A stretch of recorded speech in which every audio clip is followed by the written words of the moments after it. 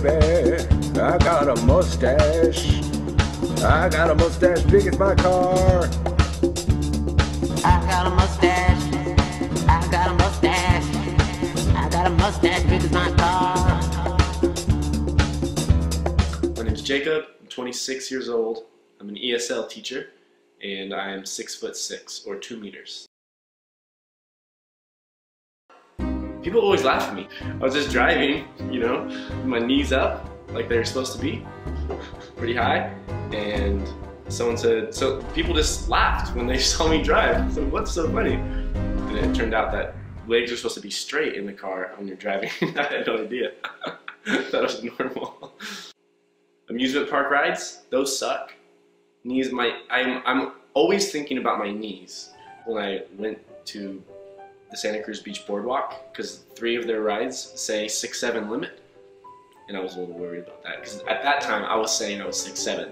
I was growing fast, you know, I was always pretty freakishly tall, and my feet were freakishly long, and I thought they were just still growing, and my mom would take me to the store to get, you know, shoes, and I would try them on. She's like, no, these don't fit, they're too small. And so I'm like, okay, I believe you because you're my mom and I trust you with my life, so I'll believe you on this little thing. And so for years I believed her that my feet were size 16, even until, for real, I'm not joking with you, until I was like probably 21, maybe 20, I realized, wait, this is not how shoes are supposed to fit. And so then I started getting my true size, which is 13 to 14. Significant difference. One pair was size 18s because one time it was like the only thing that I can get. It was like a certain Jordan shoe. Black and red retro 11th, they're awesome. And they're only in size 18. So I bought them thinking, oh yeah, I'm cool. And I wore them like 3 times and I couldn't walk in them. I moved here in June 2 years ago. And since I moved here, I've moved like 13 times.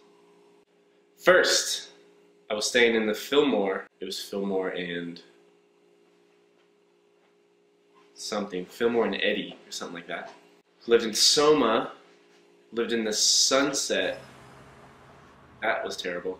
I realized I don't like the Muni trains. I learned that from that experience. Mission. I've subletted in the Mission 3 times. And then there was another one in the Mission, the outer freaking Mission. It was terrible. Geneva. I didn't spend 1 night there. I paid for the month. Oh, and North Beach for a couple months. I mean, I didn't have my own room. I was in the living room. You were subletting a living room? Yeah, kinda. That was cool. That was on like Kearney and Columbus. So that was a cool spot. The worst one that I had was in Soma. It wasn't furnished. I didn't have any furniture, but it was only for a month. I brought in my air mattress and I set it up. Things were fine. And then I stayed there a few nights and I noticed that there was little black spots everywhere. I didn't know what they were exactly, but turned out that they were fleas.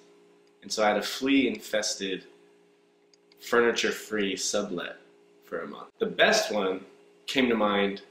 It was on Valencia and 16th. I would sit out on the fire escape, like right on Valencia, 16th and Valencia. It was amazing. One sublet, I left a bike, and it was a pretty badass bike. It was pretty heavy. It was a beach cruiser. It's still I'm sure it's still there. I gotta go get it. I didn't realize that the bike I was riding was actually a terrible and heavy bike, and it didn't really bother me until people started pointing it out. That bike must be so heavy. I'm like, yeah, it is heavy.